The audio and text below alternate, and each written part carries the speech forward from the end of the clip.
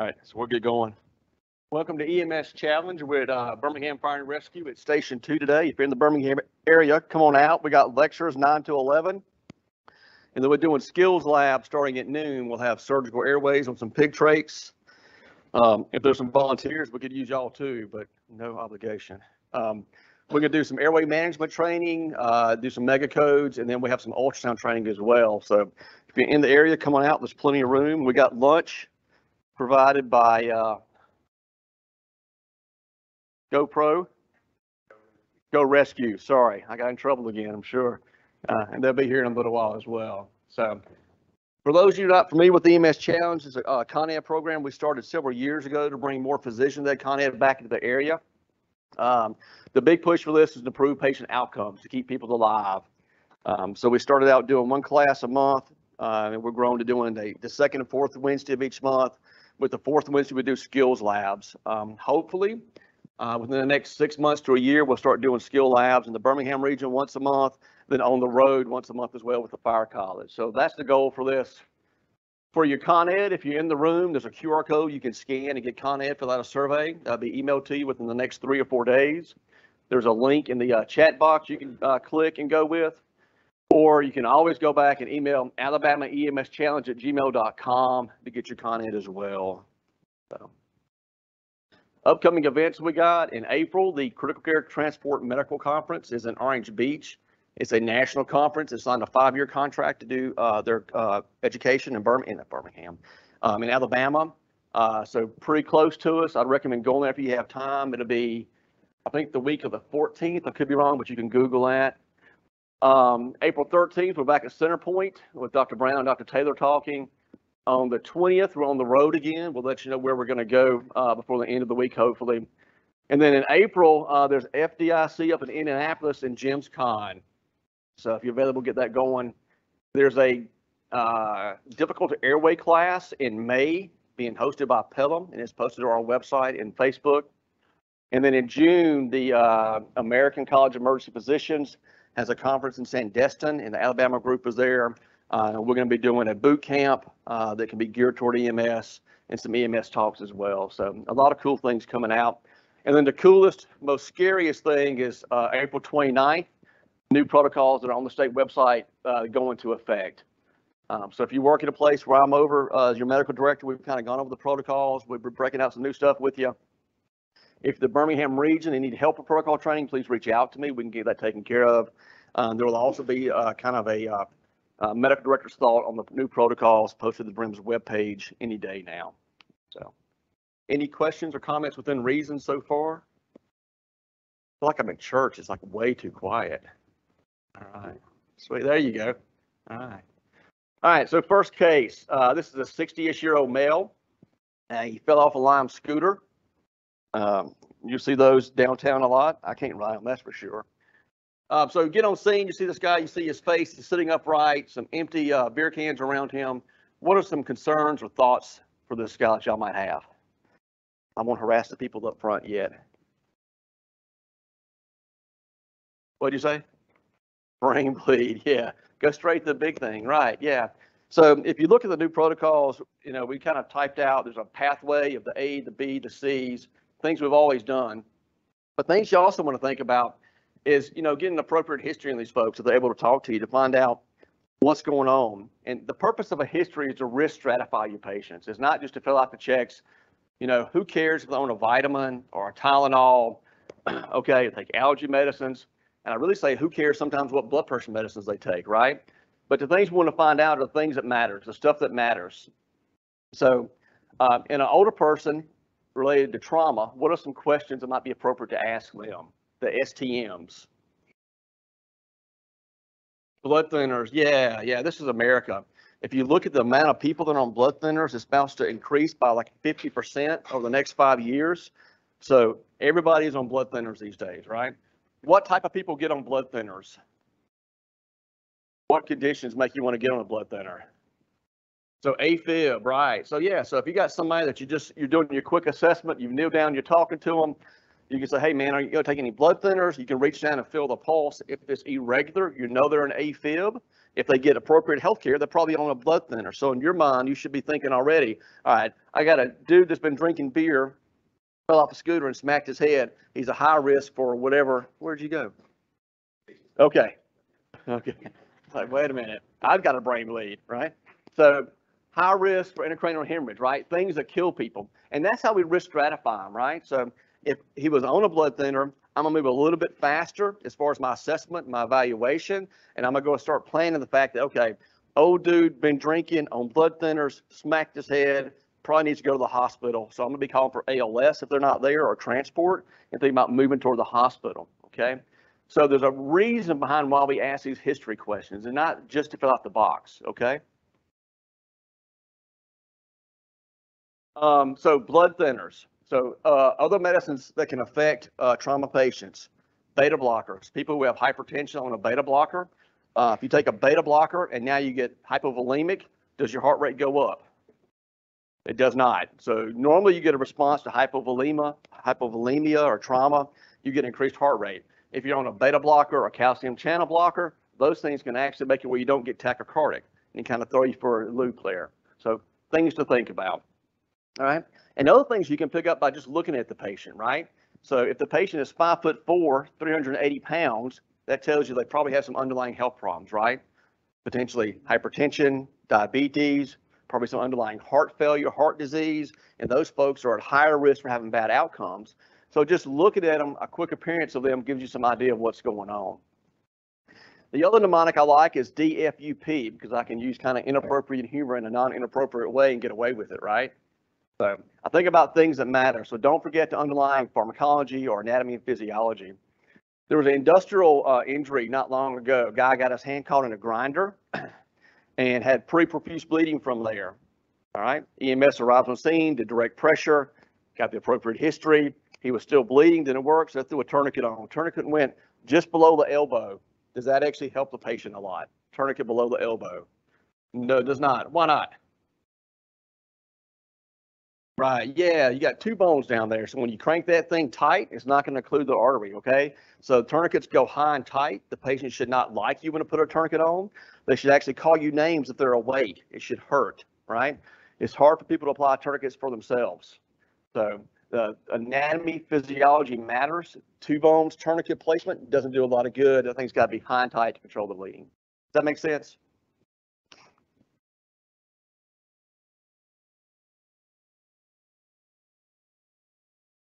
The other thing you got to remember is a lot of times the history you ask your patients, they don't have a clue. Sometimes they don't know what medicine they're on that blue pill, that yellow pill. Sometimes they change their stories. It's a joke in the hospital when we have the medical students and the residents go in to see a patient. They'll get a history from them. All right. Then I'll go in and get a completely different history. People change the stories sometimes, right? So a lot of times you got to look at the medications they take. You got to look at the patient, determine do you think they're sick or not sick, what kind of underlying health problems they have, and do those things affect what's going on with them right there?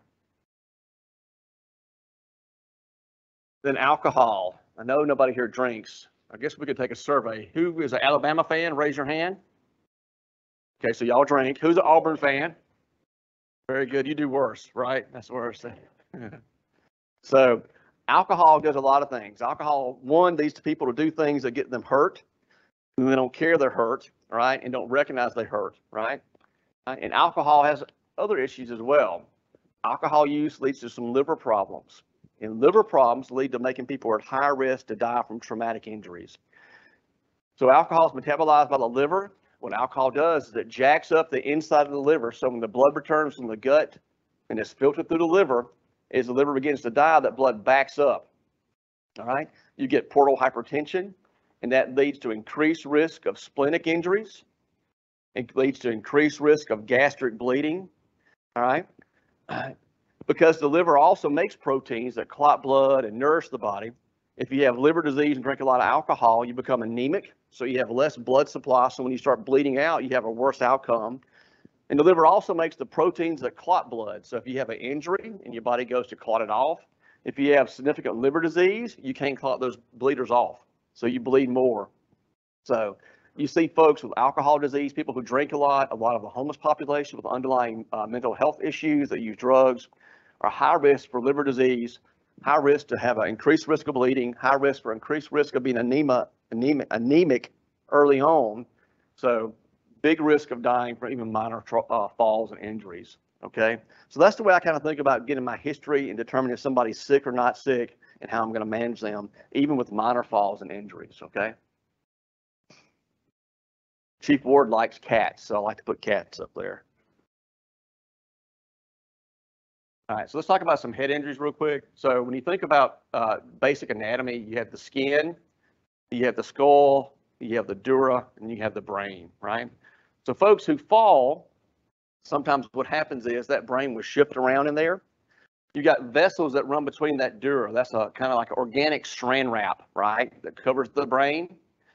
People who have used drugs chronically, older people, people who drink alcohol, they get atrophy, the brain shrinks a little bit, and these vessels that run through that dura get stretched.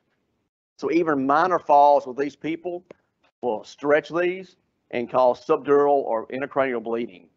So old people, alcoholics, folks that use drugs chronically get cerebral atrophy, and they're at higher risk for brain bleed. So even a simple fall from standing can make them have a bad outcome versus someone who's younger and healthier, not drinking a lot, not doing the drugs. Those guys can take a bigger fall.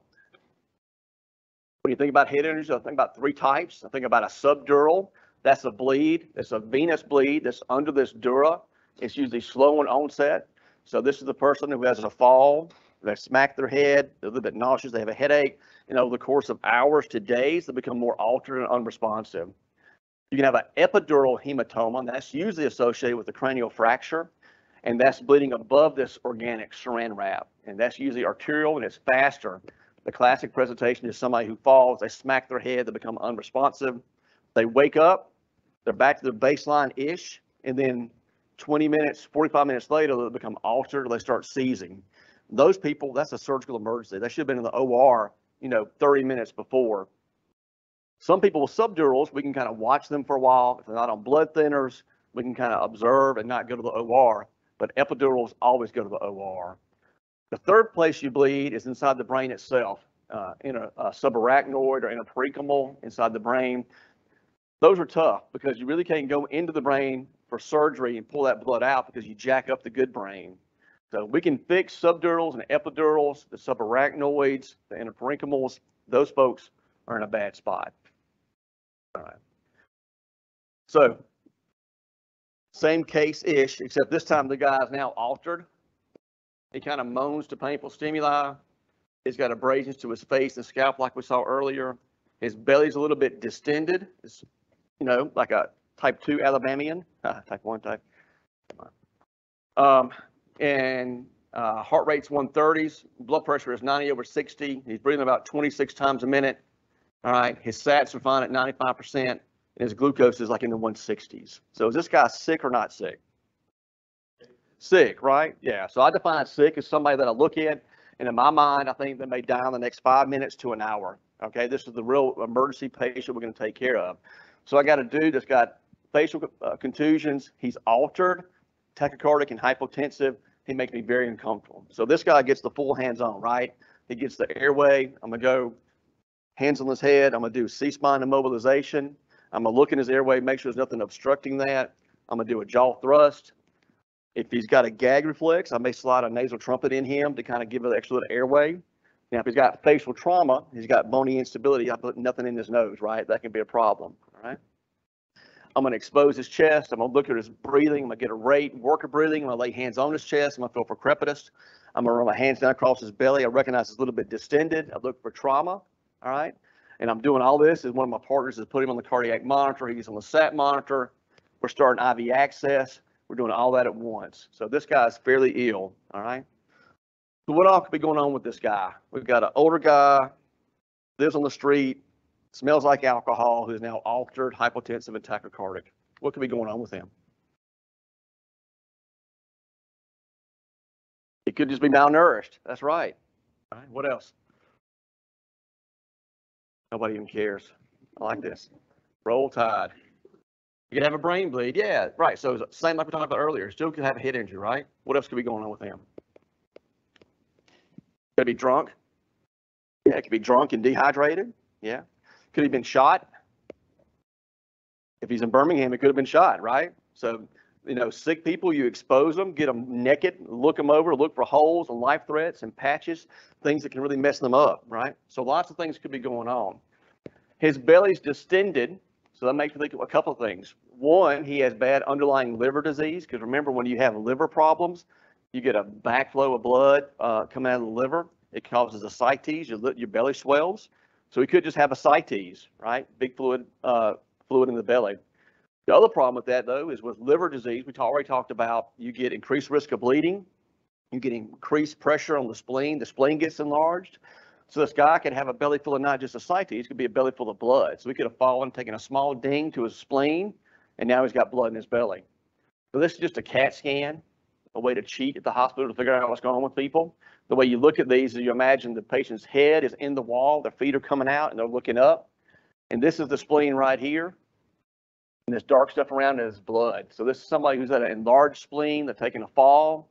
That spleen is kind of like a almost eggshell type stuff, and it cracks and breaks, and it bleeds around there. And this will kill somebody, okay?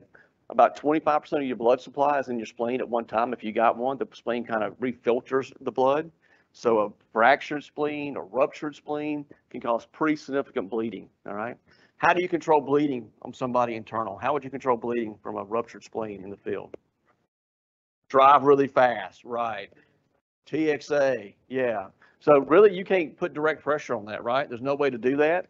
So your job is to recognize people who are at risk for this. And if they fit the bill and they're symptomatic, you recognize, I can't fix this in the field. I can't fix it in the ER, and then the surgeon. So this person is picked up. You do your assessment and your interventions as you head into the hospital. This is why we take trauma patients to the hospital quickly, and our medical patients we work on seeing. But a ruptured spleen can get you. So just in the belly, it could be ascites, but in the guy that's older, been drinking, could also be a pretty good spleen injury. All right. So the portal hypertension I mentioned with the liver, basically what happens is that liver gets cirrhotic, it gets hard, blood supply cannot get through there. So the blood backs up in different places. It backs up in the spleen.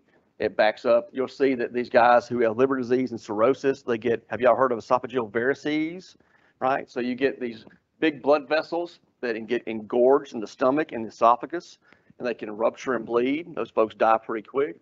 You also get the same thing. They get big hemorrhoids that can rupture and bleed. Most of the time, hemorrhoids are annoying but not life-threatening. And the guy with liver disease, they can be pretty bad. And then sometimes you'll see on their bellies, I'm not sure if I got a sign for that, they'll have varicose veins in their stomach as well where the veins are engorged.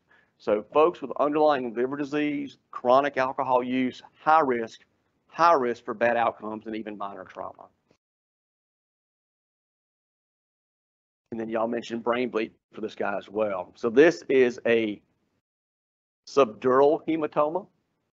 This is bleeding under that dural we showed earlier, all right, and an older guy that's been drinking. And this is the CAT scan. Again, that their head's that way, feet are this way, they're looking up, and that arrow points to a white line, and that's blood under that dura. And it doesn't look smooth because it's under the dura, and it kind of fits, the blood kind of seeps into the grooves of the brain.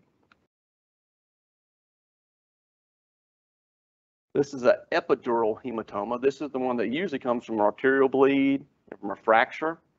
And you can tell this looks nice and pretty, right? That's because it's above this organic saran wrap, the dura. And so it's got a smooth line to feel. And again, this person, you can tell how the brain's already being pushed and shifted over. This person needs to be in the OR 10, 15 minutes ago. These folks, if we can get to them quickly, and they can surgeon go in and decompress that, take a piece of the skull off, get that blood out, they'll live a normal life. No harm, no foul.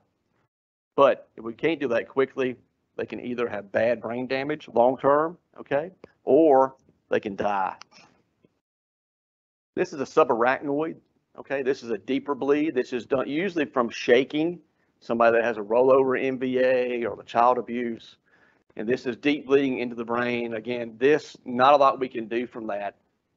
That blood gets in there, the brain starts to swell. It puts pressure on the good tissue in the brain, and we have bad outcomes with that. Again, in the field, it's really hard to recognize whether you got a subdural, epidural, or a subarachnoid. Now, obviously, some things will give you some leeway, right? Dude hit across the head with a crowbar, cracks the skull, probably a big epidural, okay? But the treatment for us in the field is going to be the same. There are three things that we have to manage in the ER and in the field to keep people alive with head injuries. The first thing is we cannot allow them to become hypoxic, okay? We got to maintain the O2. I know for those of you guys that do ACLS, listen to American Heart, there's a big push now not to use a lot of oxygen on people who aren't hypoxic in cardiac arrest and strokes and STEMIs. In reality, though, hypoxia is bad, and it's really bad for the brain. Hypoxia and low glucose is bad for the brain. But in head injuries, we got to maintain oxygenation. So that guy we talked about, this altered hypotensive tachycardic, we've opened his airway. Okay, we've done our quick assessment. We're checking an AccuCheck. Somebody's starting the line. Somebody should be throwing O2 on this guy. Okay. In the past, we've done non-rebreathers because that's high flow O2. In reality, a nasal cannula works pretty good. That's one of the things that COVID showed us, is that you can really oxygenate somebody pretty good with a nasal cannula. So that dude, I put a nasal cannula on him, crank it up to 8 to 10 liters. If you only got one tank of O2, that's the way you manage it, right? If he starts to lose his airway, if he's not breathing well, then you can pull out your ambu bag and your mask, put that over that nasal cannula, and you can ventilate over that, and your ambu bag not even be attached to the O2, and you know you're still going to oxygenate him. Okay, it's called passive oxygenation. So these guys, you got to give them oxygen, even if his initial sats for 99%. If I got somebody altered with a head injury, they get more oxygen. Now, when you get to the hospital, sometimes docs are going to fuss at you, and you just smile and you say that I was not giving them supplemental O2. We were pre-oxygenating them before they arrested, right? So we changed our terminology, and we're okay with that. But hypoxia kills brain cells. We got to prevent that. The other thing we got to prevent is hypocapnia. So who here learned that with head injuries, you had to hyperventilate them a long time ago? Anybody remember that? So that was the mainstay of therapy years ago. Now we know that hyperventilating somebody with a brain injury kills them. The reason we used to say hyperventilation was when you hyperventilate somebody and you blow off CO2, the vessels going to the brain constrict. So it decreases swelling. And you can only have so much room to swell in the brain because there's a skull around it, right? The problem is when you constrict those vessels, you also decrease blood supply to the part of the brain that's not injured. So you make outcomes a whole lot worse. So you do not hyperventilate anybody with a head injury. You bag them 8 times a minute and call it a day. More than that, you can blow off CO2, you get vasoconstriction, they're going to have a bad outcome. All right. And the other thing we got to do is prevent hypotension. All right.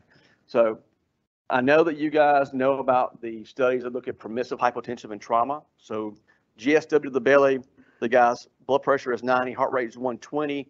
Years ago, we flood those guys with 4, 6, 8 liters of IV fluids. We found out that by doing that, we decreased their clotting factors. They had a worse outcome. All the studies that look at this, though, of this permissive hypotension to let them kind of ride with that low blood pressure, excluded head injuries. And the point of that being is you got to have a good blood pressure to perfuse the brain. So head injury patients, we got to prevent hypotension. So these guys, that's why we give them a bolus of fluid. Do we give a bolus of fluid to folks in the stroke system? Yes or no?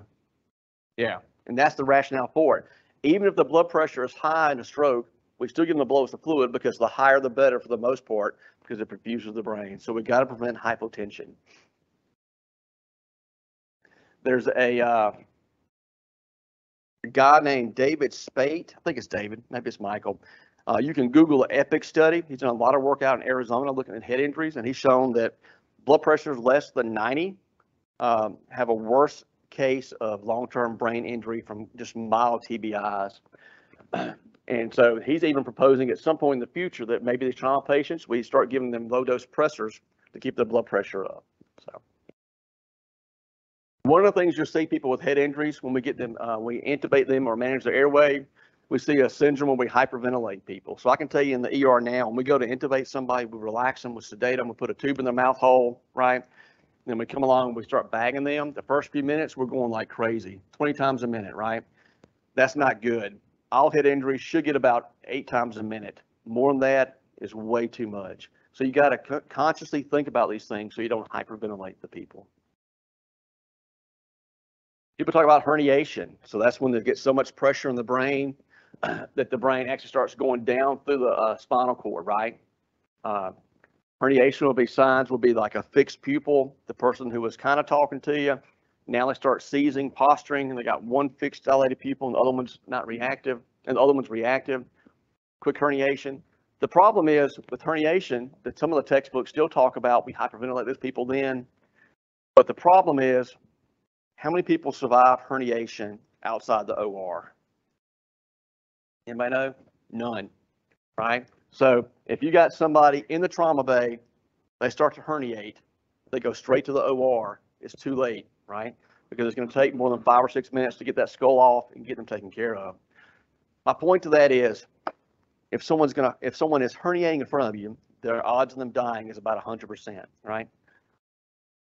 So we overcall herniation. We can't treat herniation in the field or the ER, so there's never a reason to hyperventilate head injuries. Okay, hyperventilation kills head injuries.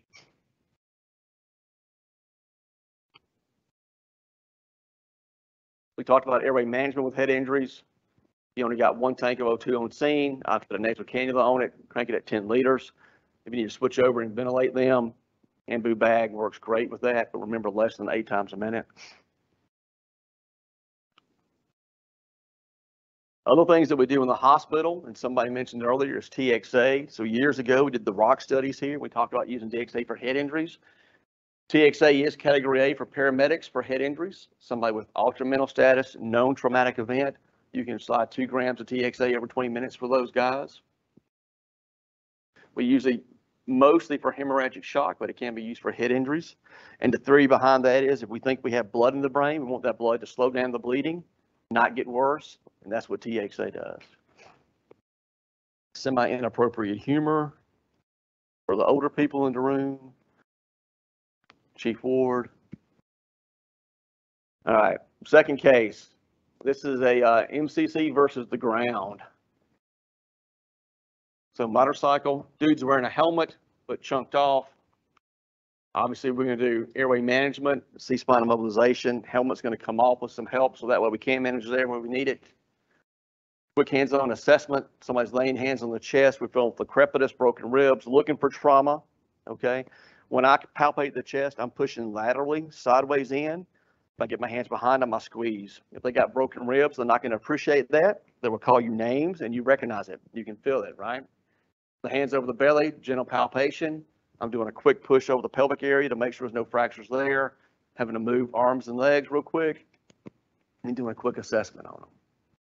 So this dude's awake and alert, breathing 32 times a minute, a little bit tachycardic in the 116s. Blood pressure is 110/60.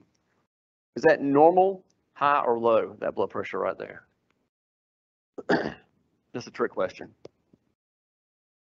Nobody's going to say a word. Yeah. In Alabama, is that normal, high, or low? In Alabama, that is low, right? That is what you want. But in Alabama, that is low. So that should make you uncomfortable, especially with a heart rate of 116, right? It's at an 87%. Obviously, that is low. Okay. So on exam, his chest is stable. There's no crepitus. I don't feel any busted ribs. All right. He's got belly pain. He's got a little bit of distension of his belly. He's got increased work of breathing. He also has pretty severe left shoulder pain, but he can move that arm. So what's going on with this guy? So it could be a ruptured spleen. Why do you say ruptured spleen? Referred pain. Yeah, they call that Kerr sign or something. I call it the duh sign, right? So belly's got distended belly, tender shoulder pain, but he can range that shoulder, so it can be referred pain. What else can cause referred pain to that left shoulder that makes you hypoxic? What if I said he's got diminished breath sounds on the left, but not on the right? He could have a pneumothorax. I wouldn't say it's tension, though. He's talking to us, but he could have a pneumothorax. What else can cause that on the left side? What if the bike behind him ran over his belly? What would you think? Now I'm getting blank stares now. I talk to my kids. This is great. All right, final hint. What if you heard gurgling like bowel sounds in his left chest? There you go. Right, yeah. I can't hear bowel sounds up there, to be honest with you. It's usually too noisy and my hearing's not that great. But I can recognize there's no bony instability. I don't feel busted ribs. I don't feel crepitus. I got diminished breath sounds. I got abdominal pain. I got referred pain. So I can think, yeah, he may have jacked up the spleen, but he's also hypoxic. So either has a simple pneumothorax or he's got bowel in his chest, right? So if you think about the diaphragm's a super thin muscle. Anybody been able to come to the cadaver labs with me lately? I had one a couple of weeks ago. I'll have another one hopefully in May and the one in August, but the diaphragm's a real thin muscle. If you get increased intra-abdominal pressure, the bowel, the stomach, the colon can be pushed up through that diaphragm into the chest wall. Pretty bad, they get hypoxic. The problem that we have in the hospital, sometimes we think they have a big pneumothorax and we go put a chest tube in there and there's not a pneumothorax, there's gut in the stomach. And so we put a chest tube in somebody's colon in their chest. That's a bad day, right?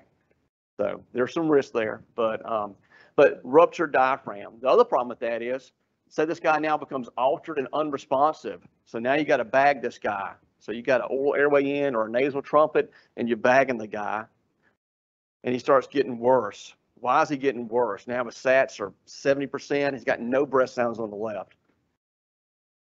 So you could have created a tension pneumothorax, right? Because you got a positive pressure and a pneumothorax, or what else could have happened? When you bag somebody, does all the air go into the lungs or does some go in the stomach? So you increase the pressure in the stomach by bagging this dude, and you can make that ruptured diaphragm worse.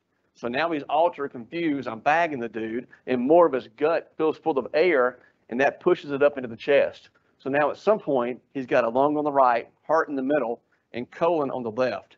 So he's going to be hypoxic and have problems, right?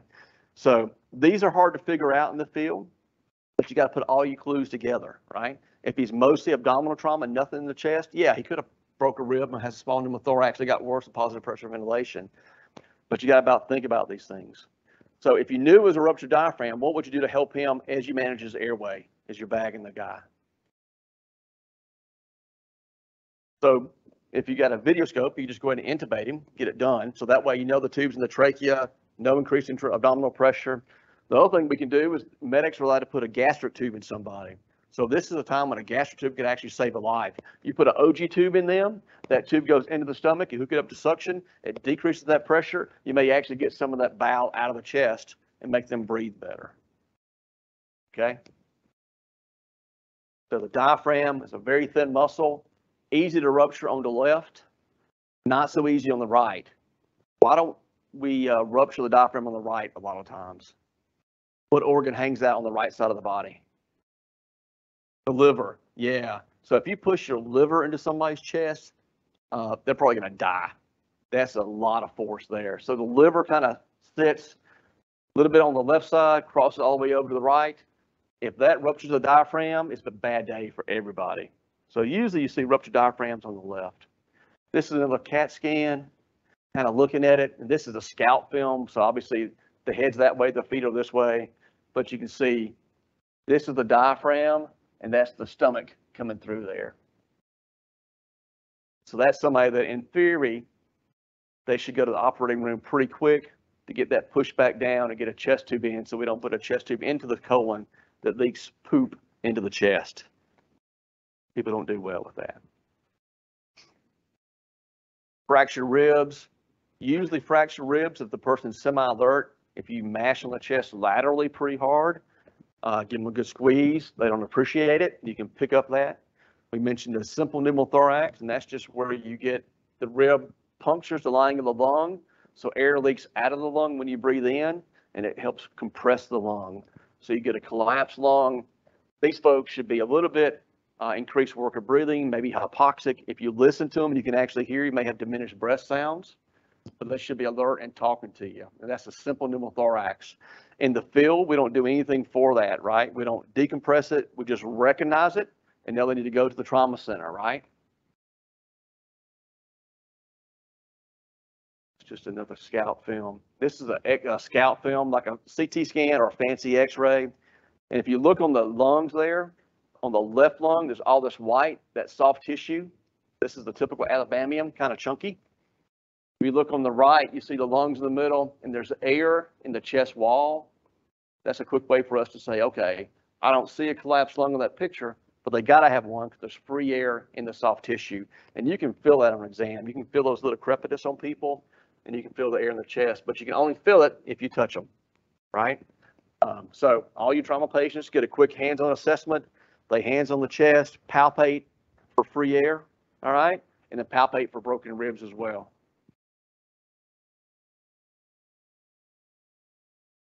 You can also get a hemothorax where you get, instead of just air in there, you get blood, a liquid that collapses the lung.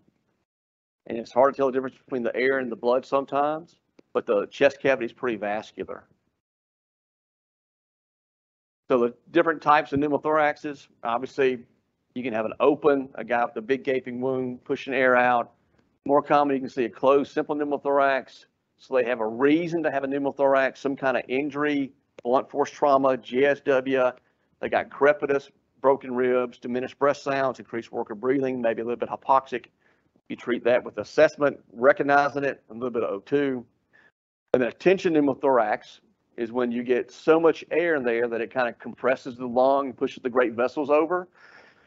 And now you get no blood return back to the heart. So they're relatively anemic, right? Or hypovolemic. So for a tension pneumothorax, you got to have signs of a pneumothorax. You got to think they have a pneumothorax. And then the defined tension is either cardiac arrest, that's poor cardiac output, or they're altered and have low blood pressure, tachycardia.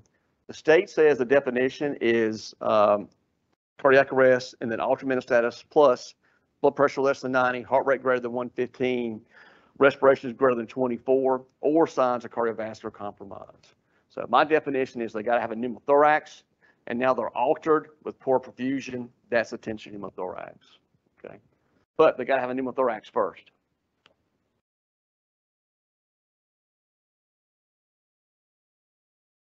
Location we can do this. You can do it at the lateral 4th, 5th intercostal space. That's the most favorite place these days, or you can still do it anterior as well.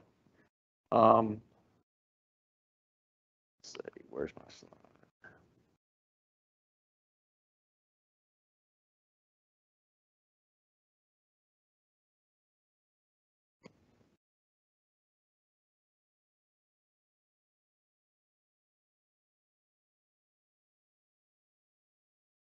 All right, Chief, there we go.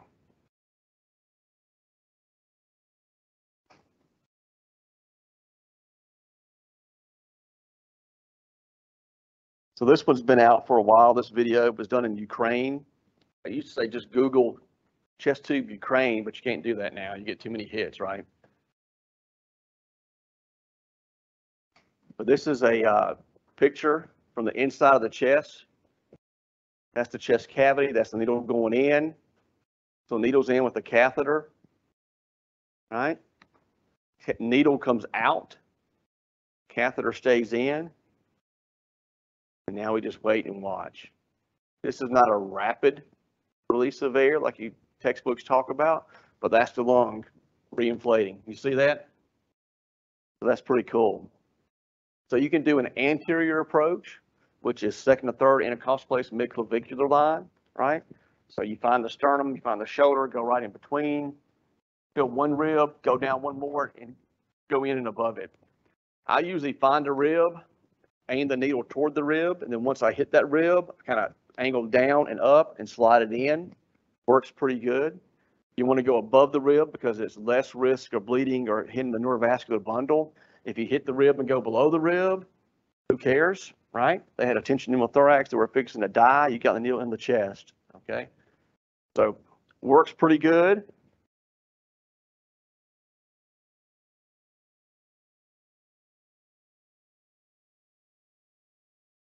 And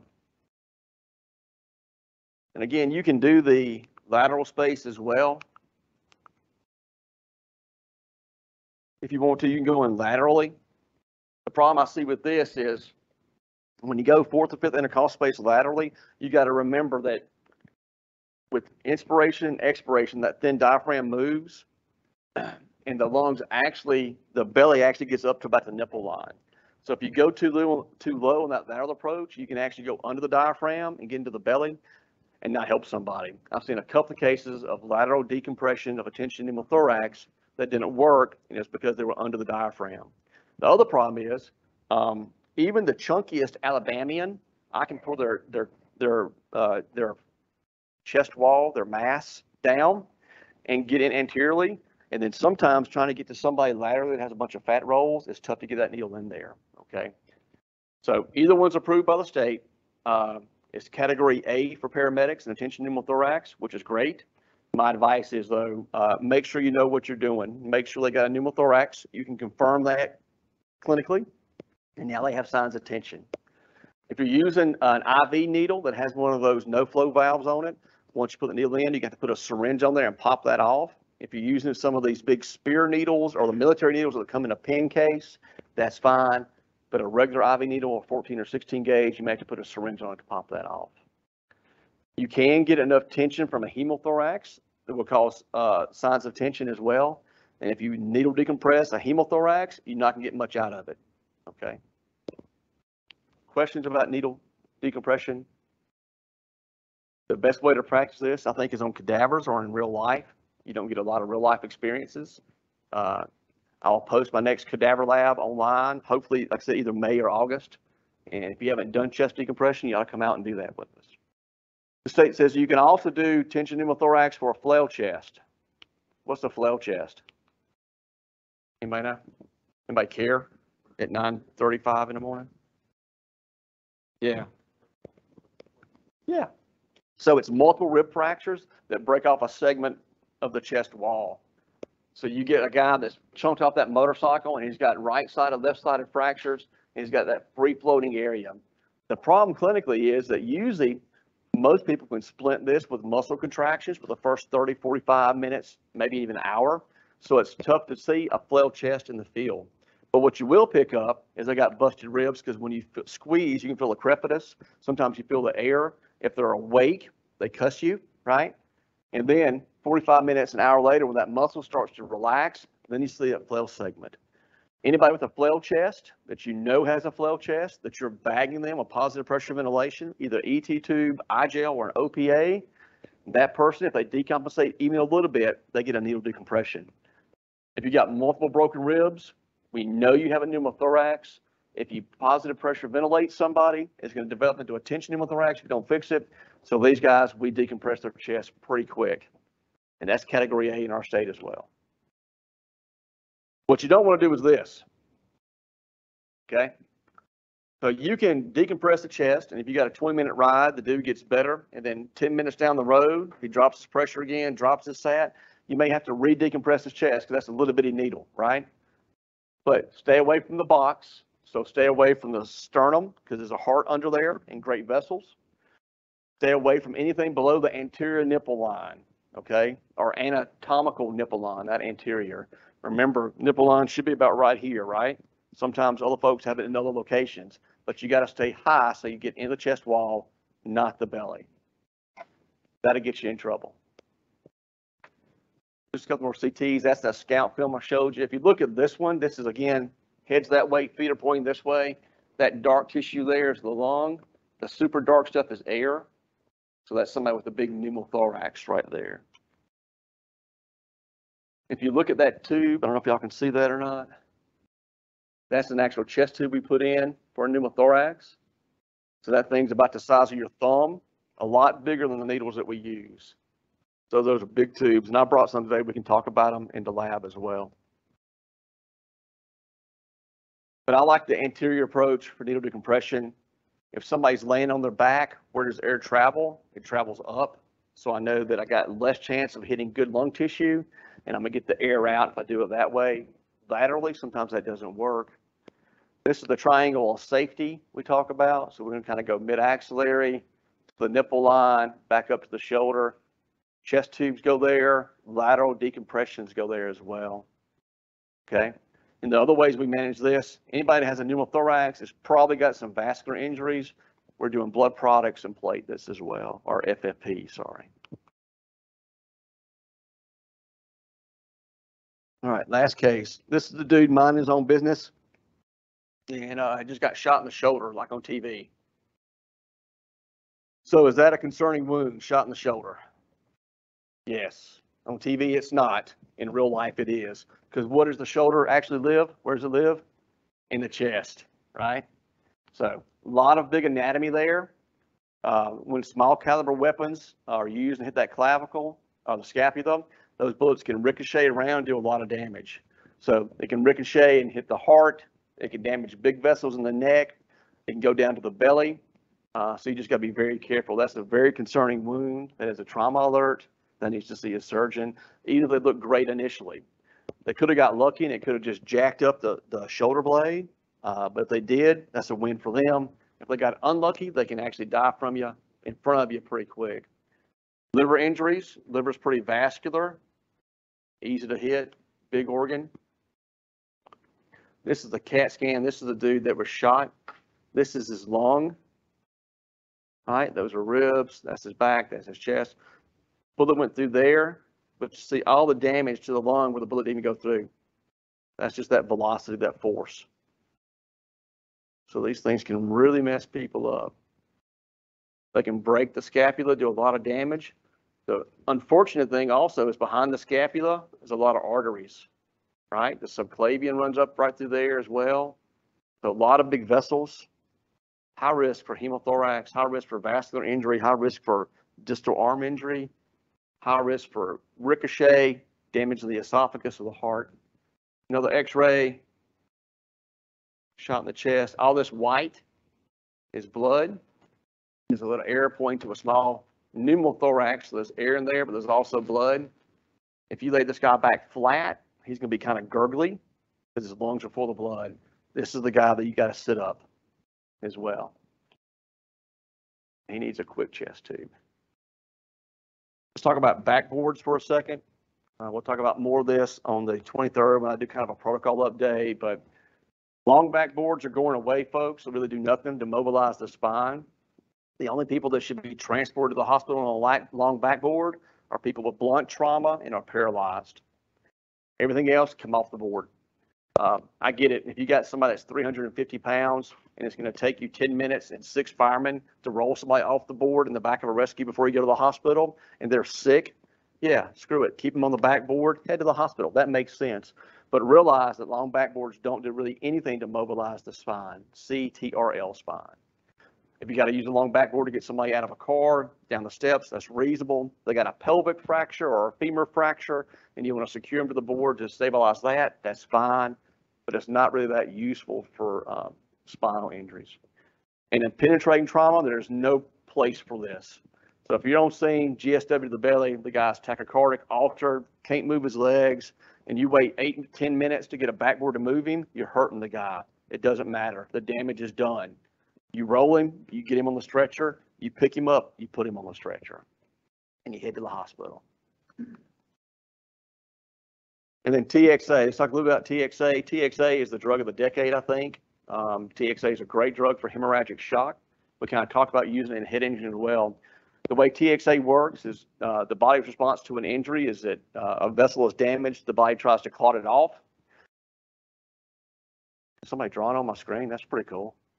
Y'all see that? Okay, maybe I'm just seeing things. So the vessel is damaged, the body sends cells there to clot it off. All right. A few minutes later, the body goes back and looks at that cell and says, do we still need to clot off this vessel or not? So it unclots. If you keep bleeding, the body reclots. Okay. Eventually, you run out of clotting factors. So what TXA does is TXA tells the body, do not break down the clots. Anything that's clotted off, leave it there. So it prevents bleeding, decreases loss of blood, improves survival. Whether you're bleeding from something like a gunshot wound to your belly, from an amputation, or from a head bleed. So TXA is a pretty reasonable drug to use. Only contraindications for this would be if they've been bleeding more than 3 hours. If they've already been bleeding for 3 hours, they've already run out of those clotting factors, it does nothing. All right. And the other contraindication would be if they don't need it, if they're not bleeding. Okay.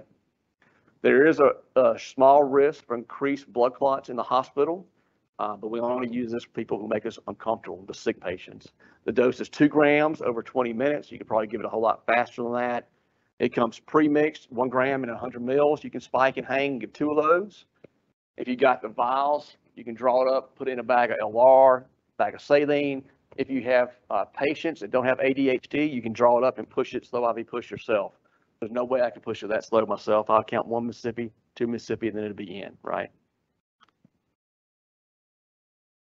Questions or comments about trauma stuff today? This is the most quietest crowd I've ever seen. Questions, comments, statements within reason? Hey, Doc, we do have a couple online. Yes, sir. The first one's a comment, says 1 episode of hypoxia, SpO2 less than 93%, and traumatic brain injury increases mortality exponentially, just emphasizing that it's hypoxia and hypotension that kill. Right. And the other one's a true question. Thoughts on finger thoracotomy as opposed to a chest tube, since it's the hole that is the life-saving procedure, not really the actual tube. Right. So that's also the big push these days is finger thoracostomies, right? So instead of putting a needle in somebody's chest, what you do is you prep the chest with some alcohol or betadine or nothing, and you make an incision with the scalpel and put your finger in, and you break through that pleura and you release the tension. I think that's reasonable for the surgeons or something to do in the hospital if you want to. My fear is if somebody's already got a pneumothorax and now a tension pneumothorax, they probably have broken ribs and there's sharp edges of bone and stuff in there. And I don't really want to be sticking my finger in a place where I may get cut. So maybe it's just me being a chicken. I don't know. I think that the big needles that we have probably work just as well. But it is a reasonable approach. I know the military talks about doing it. I think a more reasonable approach, something that I would do, is I would make that quick incision and take some blunt scissors or some blunt forceps and puncture the pleura that way and get the air out. How about you, Doc? Dr. Payne or anybody? I mean, what do y'all do?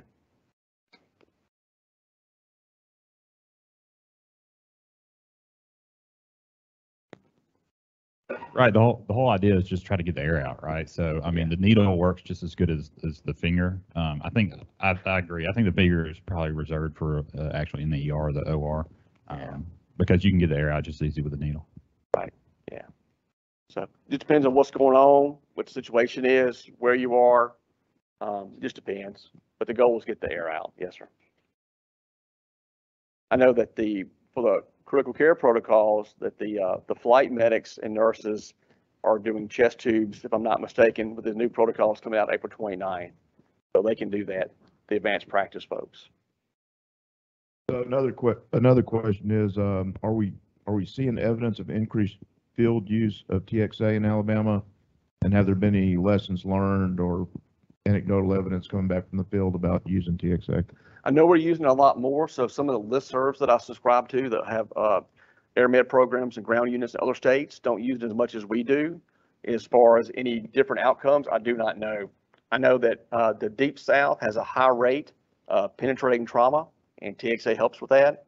And then we also have a high rate of blunt trauma and no trauma centers. So it's very useful outside the city limits of Birmingham as well. So I personally like TXA. I think there's limited risk to it if you use it in the right population. So that's the person that you think is about to die from hemorrhagic shock. It's not the guy that's got a varicose vein that's leaking that you don't want to put a bandage on, right? It's the guy that's diaphoretic, tachycardic, just shot in the belly, about to die in front of you. So limited risk, great benefit. So one more question that got texted in. Could you clarify about when, under the new protocols, we're allowed to do needle chest decompression versus when we should do needle chest compression? Right. Not sure what's meant by that. But yeah. So chest decompression is done for a tension pneumothorax. So you got to have a pneumothorax and you got to have signs of tension. If you have that, a needle decompression will save somebody's life. So it's not for the person that is hypoxic, hurting, and may have a pneumothorax. It's for the person that you clinically think, yeah, they're jacked up, they got a pneumothorax, and now they're either in cardiac arrest or they're altered and they're getting worse. So, guy shot in the chest, GSW the chest. You think he's got a pneumothorax because he was shot in the chest. You've already listened to him. He's got diminished breath sounds. He's breathing fast. His sats are a little bit low. You put him on O2, you head to the hospital, you start your IV, all right?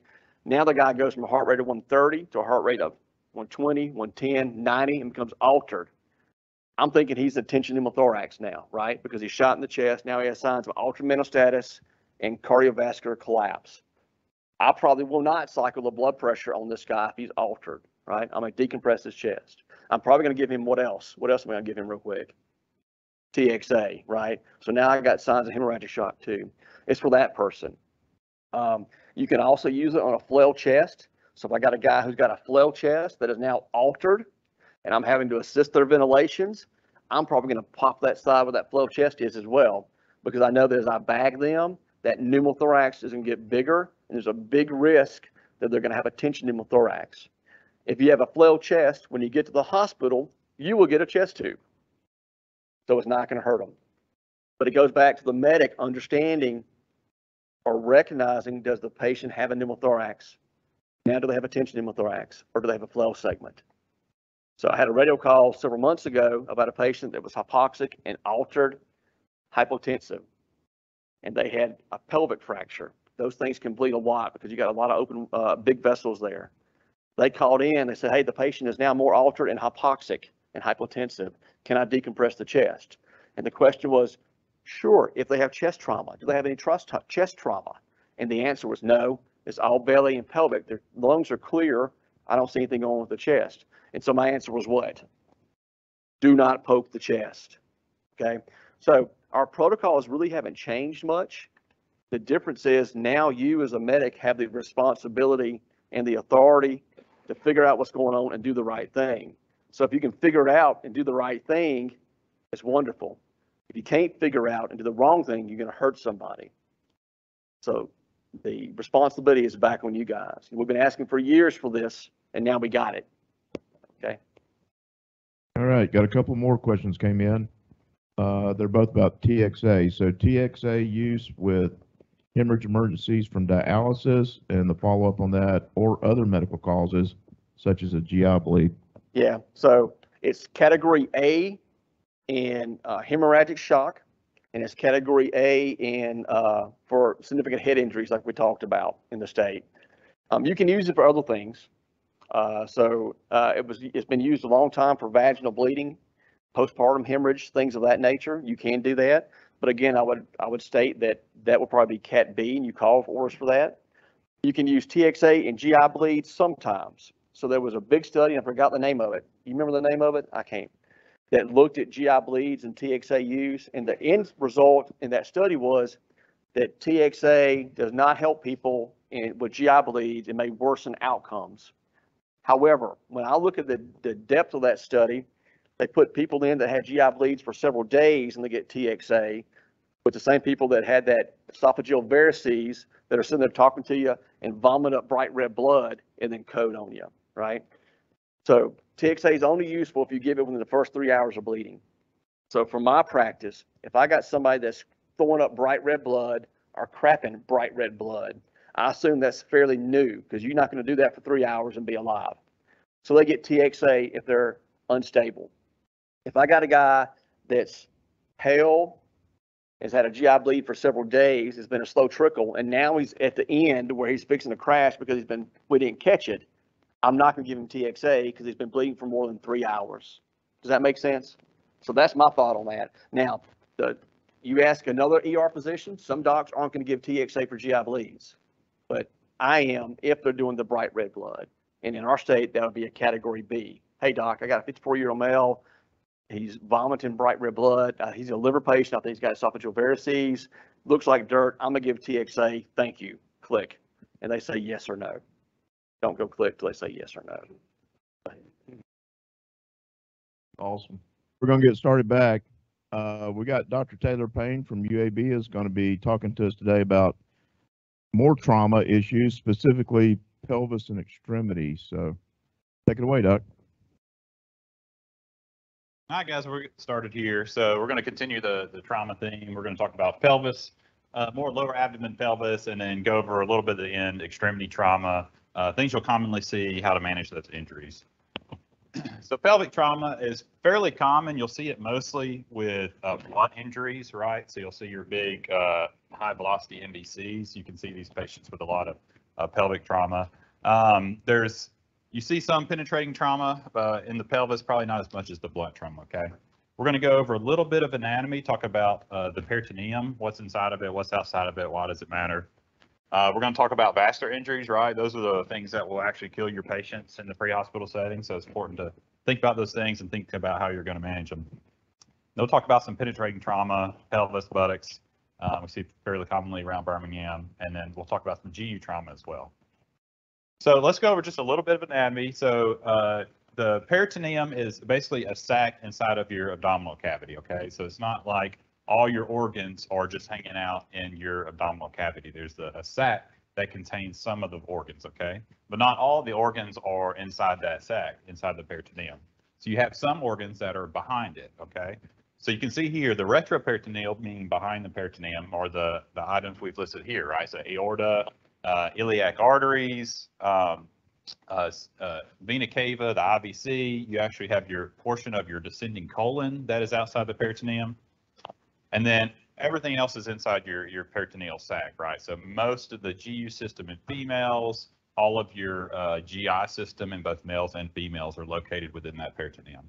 The bladder anteriorly is also located there as well. So when we talk about internal pelvic organs, right, we have the GU system, as well as the GI system, right? So pretty commonly we'll see in blunt trauma, well, not commonly, but you can't see a bladder rupture. It's more common in penetrating trauma though, right? So you can have a direct injury to the bladder right here in front.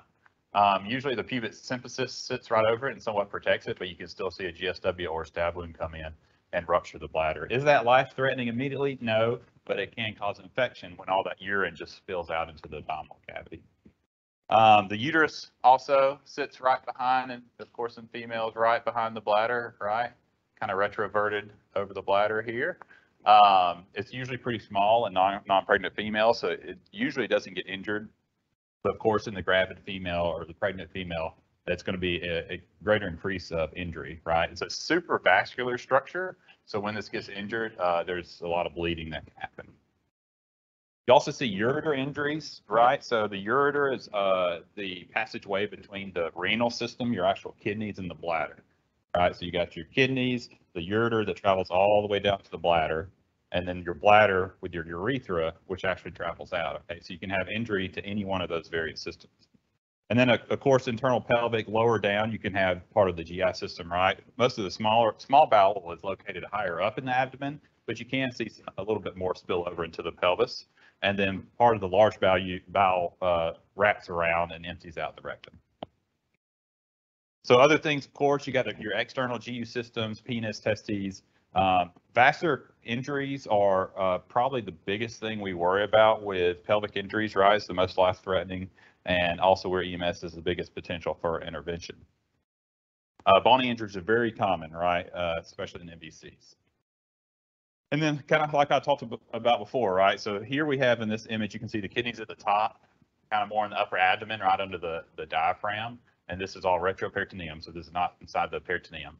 And then you have the ureter, which is the yellow little structure here that goes down, which empties into your bladder. And see how low your bladder sits, really the bottom part of the pelvis. And then you have the urethra out here. So any of those structures can be damaged. So when these structures actually get damaged, whether it's blunt or penetrating, what surgeons will sometimes do is have to go in and stent open the ureter itself. So here is an example of that being done. So you can see a stent coming from the bladder down here. They'll actually go in with a scope, and then they'll actually track up this stent all the way back up to the kidney system. And so here, the white here is all contrast. So they've actually pushed contrast in here. You can see it in the bladder, and then it goes up and it actually fills into the kidneys up there, right? So that's for any kind of injuries involving the ureter. Like I've talked about before, bladder injuries, mostly from penetrating trauma. You can see it sometimes from blunt trauma, but it's mostly from penetrating. Almost always requires operative fixation where they actually have to go in and repair it. The biggest risk with this is infection, right? All that urine and bacteria will spill out into the pelvic cavity. You usually don't get any hypotension or any bleeding issues with a bladder injury in itself. So this is an example of a bladder injury. So on the left here is just a plain film. They've pushed contrast in, so that's why it's really wide. I know it's hard to see on the screen. But a normal bladder should just fill up the bladder, right, and stay there. So all this extra right here is actually where the contrast is leaked out from a bladder rupture. And you can see here as well. So this is actually a CT taking a transverse slice. So like taking a slice directly this way all the way down. We're looking back up towards the head. You can see the bladder here, and you see the fill line in the bladder. And then all of this is where the contrast is leaked out from the bladder. Okay. Again, urologist has to go in and actually repair this or infection get set in. Of course, external GU trauma, right? So these are pretty rough, right? When we see them, usually they're not life-threatening. You can sometimes get injury to the arteries here, the gonadal arteries, which can cause some bleeding. But most of the time, these are hemostatic. The big thing with these are going to be, slap some wet gauze over it and then dry gauze, pain control, and then get them to definitive care. We see pretty commonly urethral injuries.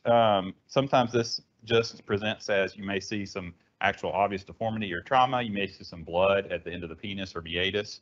And so what we have to do with those, if we're suspecting that at all, is we do what's called a retrourethrogram. So this is a picture of it here on a plain film. So we actually go in and push contrast through the urethra and track it all the way to the bladder. So this is actually an old injury. This is a stricture through the urethra that we're seeing here, but you can see the same thing with the injury. The important thing while we do this is if you have a suspicion for a urethral injury, this is more for nurses and things like that, people in the ER, but we do this because if you place a Foley in somebody with an injury to the urethra, you're going to cause more injury, and the Foley can actually track and cause false tracks in there, right? So this is why we do this before a Foley. So again, if you have any concern for urethral injury, we do this test right here before we put a Foley. Again, testes, we've seen penetrating and blunt. GSW is the ones I'm most seeing. Sometimes we'll see farm equipment injuries that has injuries as well here. So let's get to the stuff that we can really help with, right? So penetrating injuries, there's a huge potential for vascular issues in the pelvis and lower extremities especially. I mean, you can see, look at this vascular system, right? So we've got the aorta, the iliac arteries, and just look at all the different arteries that feed off to this pelvis. We'll talk about different type of pelvic fractures, but you can see how any type of fracture or disruption, just a little bit, in the bony structures will just completely shear and rip these arteries, causing a huge amount of bleeding in the pelvis. So let's go ahead and talk about the orthopedic injury. This is pretty cool if anybody's ever seen this. I think it's called the cheese wheel run or something. Okay, I see y'all shaking your head. You probably didn't. If you haven't seen it, go on YouTube and look this up. This is great. Apparently these people like run down the hill and chase a cheese wheel just for fun. It's something in England they do. So let's talk about the pelvis. So the pelvis is a ring structure, right? It's actually made up of 3 different bones. Ilium, ischium, and then the pubic symphysis right here is what connects these bones together. It's actually a little piece of cartilage here that connects them together, right? But of course, it makes a ring, so it's fairly stable. There's 3 basic mechanisms of fracture that you will see in a pelvic injury or pelvic trauma. So you can have lateral compression, right? So that'd be like a side-end collision or T-bone, right? That's going to be all your force coming over from the side, hitting the side of your pelvis. Anterior compression is the most common one we see, and that's where the force is going to be head on. And then vertical shear, right? So this would be like somebody jumping off a building, jumping 20 feet, landing on their legs, and all that force goes straight through their femur up into their pelvis, and it actually shears off part of the pelvis straight up. Okay, we'll talk about each one a little bit. So anterior posterior compression, this is going to be the one we see most often. This is going to be your average car wreck, high rate of speed, head-on collision. All the force from the car in the dash gets transmitted up through the femur. If it doesn't break the femur, then it's going to go directly into the pelvis. And you can see the force usually opens this pubic symphysis and breaks it, and then you'll also have a break in the back so that it somewhat wings open this pelvis.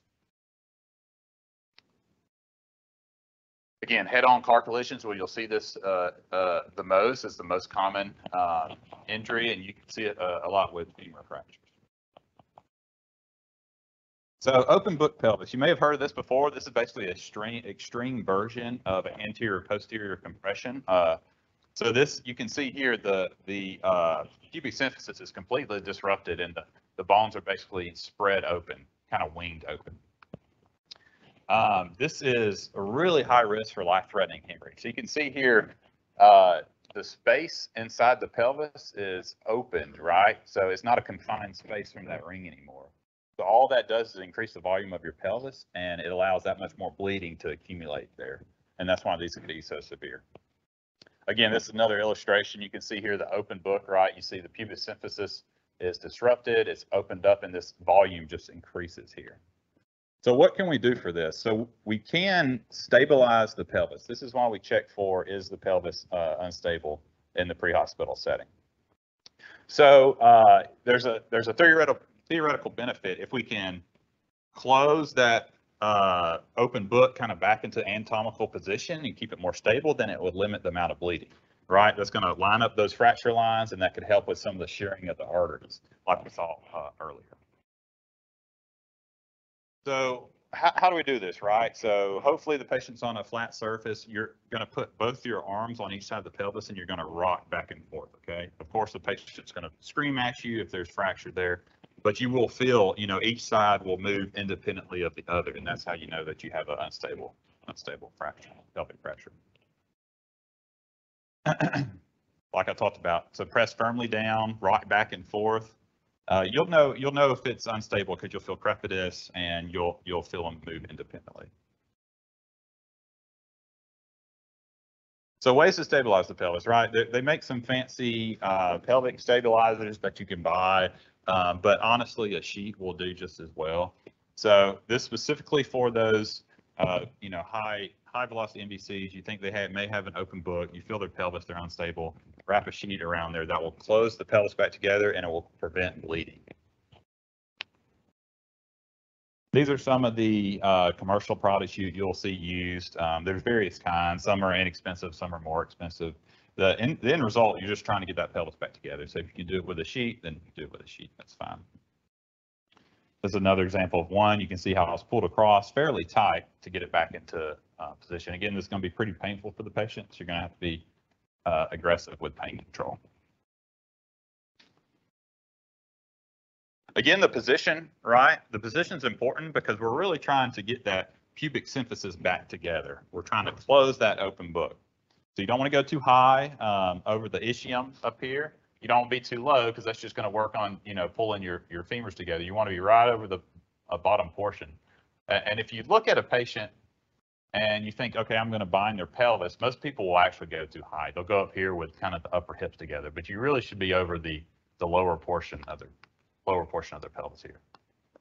All right, so lateral compression. This is mostly seen with side collisions, MVCs, T-bone collisions.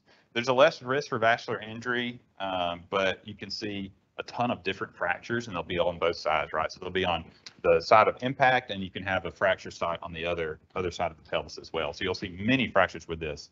Again, the risk of bleeding is not as much as an open book. You will still feel that same pelvis instability. So on these patients, I think it's reasonable to also bind their pelvis if you have the ability to do that. And then vertical shear. So these are the ones that are really dangerous because they involve a lot of shearing forces, right? So basically all this one side can be disrupted right here. All those little vessels will be broken. And also if you bind the pelvis back together, again, it's still not going to bring it back to an anatomical alignment. So there's really not a good way of fixing this. So in the ER, what we actually have to do for these patients when they're bleeding out from pelvis fractures is we have to call in our radiology guys. They can come in and shoot a dye and see which vessel's actually bleeding, and then they'll go emergently in and embolize that artery that's bleeding. And that's the only way to stop it, really.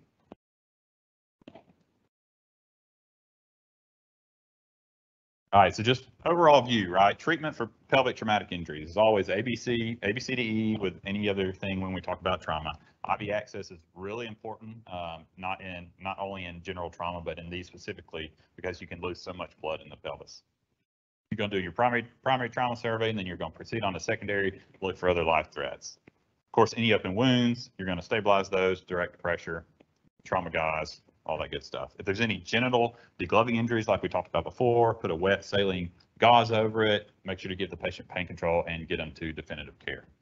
And then the other biggie is if you think they have an unstable fracture, try to do something to bind it back together until you get to the hospital. All right, so let's talk about extremity injuries real quick. So extremity injury is very common, right? Very common. Most of the time, not life-threatening, right? There are a few that are life-threatening that we need to know about because there's something that we can actually fix in the field, right? And that's usually going to be bleeding risk. So extremity trauma, extremity injuries, they're associated with about a 10% mortality if it involves the vascular system, and that's any extremity injuries. The most common issues that we see when we think about extremity injuries are the femur fractures, right? Femur fractures, knee dislocations, things like that. So initial assessment with extremity injury, you're going to, of course, perform your primary survey. You're going to provide immediate resuscitation for any other traumatic injury that you see, and then you'll work on secondary survey. And the one caveat to that is if you see life-threatening hemorrhage, right? If you see a life-threatening hemorrhage on extremity, you're going to go to that first, right? You're going to put direct pressure. If you had combat gauze or other kind of applications to put on, you can do that. And then you can, you're doing that, still bleeding out, then you step up to a tourniquet. Again, it's important to remember a lot of these extremity injuries can look pretty gruesome, right? An open fracture, it's going to look terrible. And sometimes when you come up on scene, you got your adrenaline going, you're going to want, you're going to want to focus on that, but you got to look at the patient as a whole, right? They may have somewhat normal looking abdomen, yet they're bleeding out in their abdomen, and there's some other interventions you can do and not worry about that extremity injury, with the one caveat being that they're bleeding out through that extremity. So let's talk about tourniquets a little bit. I know Dr. Ferg talked about some. So they were actually used less during the Vietnam War. The thought was, oh, it's a last resort.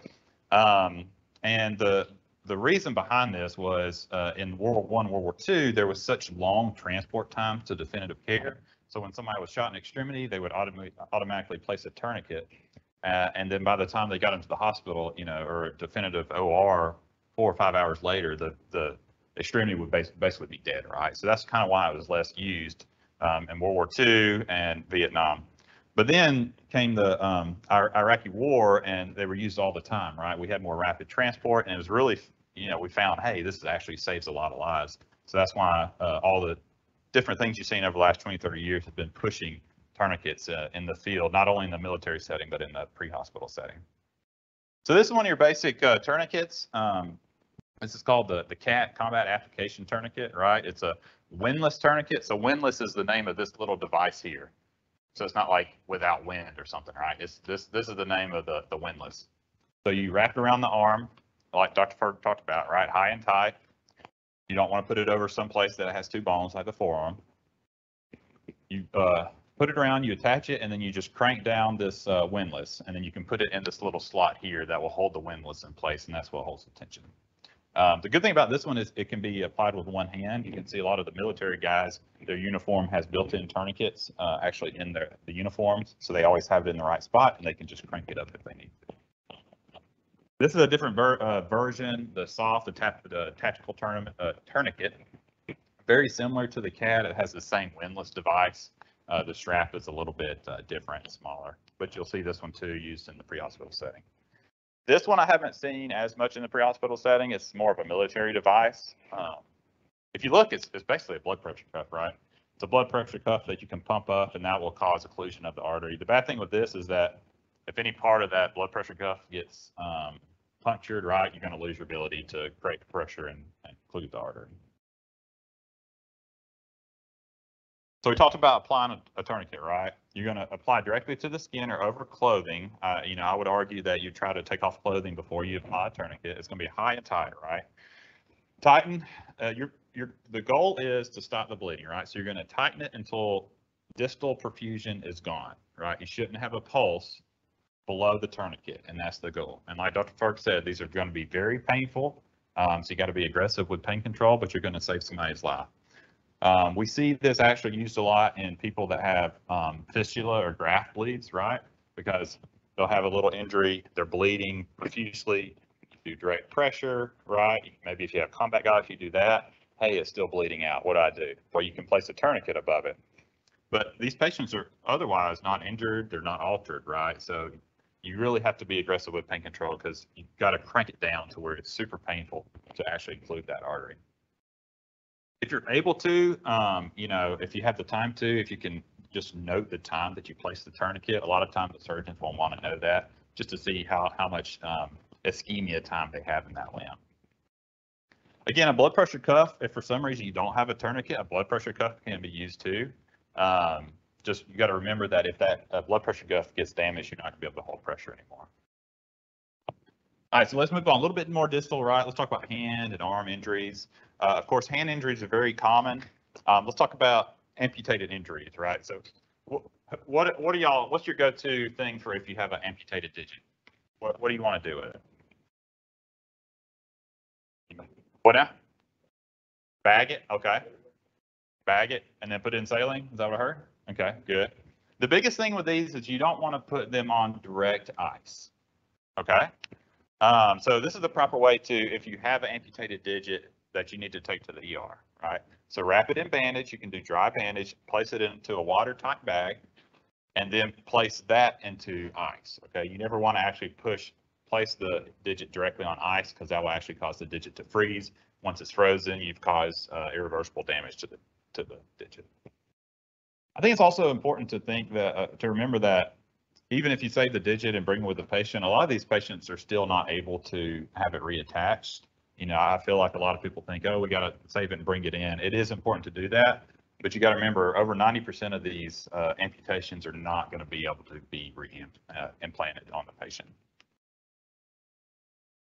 So this is a boxer's fracture, right? So this is super common. So this is somebody getting in a fight, right?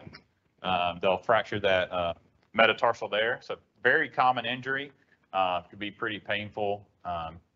So all we do here is we just pull until these bones are back in alignment, place a cast and send them on to the hand specialist. Usually they heal well without any issues.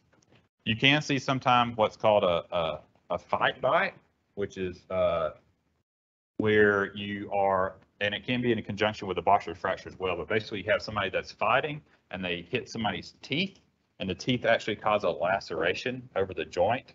It's called a fight bite.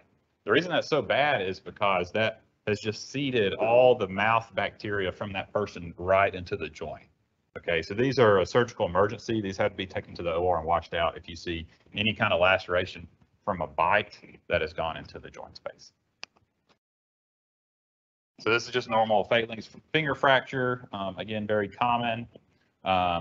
These, most of the time, don't even have to be reduced. We can just put them in a small finger plate and have them follow up, and that's all we do for those. So this is probably the most common extremity fracture that you'll see, right? This is called a Colles fracture, or basically just a distal radius and distal ulnar fracture. This is caused by what we call a Fuchs injury or a fall on an outstretched hand, right? It's very common. What happens is just all the force creates the little tip part of these two bones to break, and it pops up like that. You'll see this what's called a dinner fork deformity. Super common in kids as well. We just give them some sedation in the ER, pull on it and reduce it, get them a cast, and usually they heal pretty well. And then the opposite of this fracture is the Smith's fracture. So this is basically, instead of somebody falling on a Fuchs, where they're falling out front with their arm this way, a lot of the time this is the elderly, if they lose balance, fall backwards, and they try to catch themselves, and their arms are actually like this.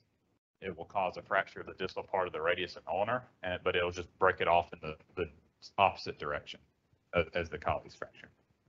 Again, we just sedate them, reduce them, and have them follow up with orthopedic surgeons.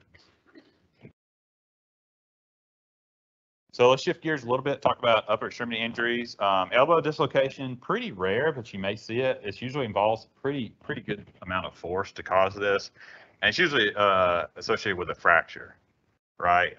We've seen a few recently, sports-related injuries. Again, this is sometimes a Fuchs injury, fall and outstretched hand. And the force, instead of breaking a bone, it'll actually just, the force will be transmitted to the elbow, and it'll cause a dislocation like this. Now, as you can imagine, all these ligaments in here are usually pretty torn up. So this would be a somewhat unstable injury, and a lot of the times these patients have a lot of long-term effects down the road. Arthritis, things like that. Humerus fracture, very common in the elderly. It depends on where exactly the fracture is, what we do with them, but a lot of times these also can be just cast and followed up.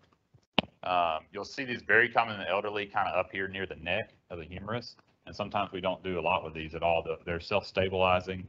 and they can heal up even without a cast. So we'll just put them in a sling and have them follow up as needed with orthopedic surgery. So shoulder dislocation, right? Fairly common. I feel like some people, you'll see these a lot because they're prone. Once you have one dislocation, you're prone to have more dislocations. So sometimes you see these patients over and over again. There's 3 different types: anterior, posterior, inferior. Anterior is the most common. You'll see a posterior dislocation sometimes. Anybody know when you would see a posterior dislocation possibly? So it's one specific situation. So it's actually people that have frequent seizures will dislocate their shoulder in the posterior direction, okay? And that's because of the larger muscles in the back. When they're seizing, it will actually pull that shoulder out of place and cause a posterior dislocation. So not nearly as common as the anterior, but we do see it sometimes.